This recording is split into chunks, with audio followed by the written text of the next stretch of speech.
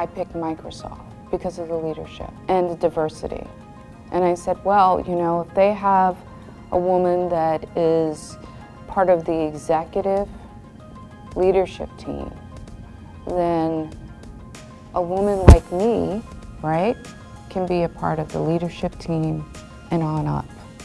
There are no barriers, there's no glass ceiling to break. I don't have to be the first here at Microsoft because there are already so many. Our number one goal is to create awareness and support of women in technology. The goal is to promote diversity and inclusion. We all have something to offer.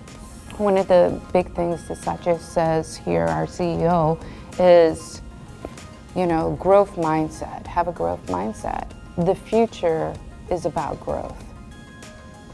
So if you want to be a part of that future within tech, think growth.